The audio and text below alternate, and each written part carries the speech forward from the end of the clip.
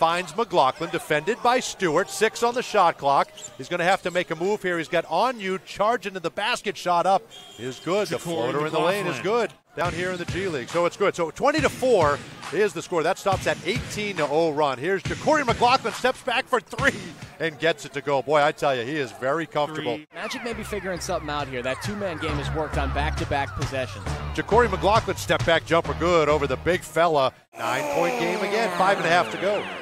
Coast to coast, doing it on both ends. Great defense, drives it the other way. Boy, he's good. JaQuori McLaughlin puts his head down right through Hawes on the right side. Took that from this side of Auburndale. He sure did. Nice little pull-up jumper good for JaQuori McLaughlin in the lane. McLaughlin. And it's 86-72 is your score.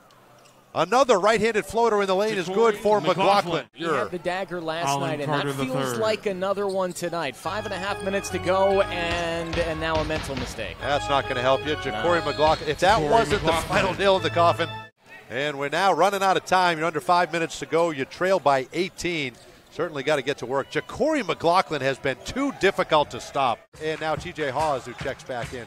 3 minutes to go. Another steal for Udai Baba in transition. Dishes it off to McLaughlin for the dunk.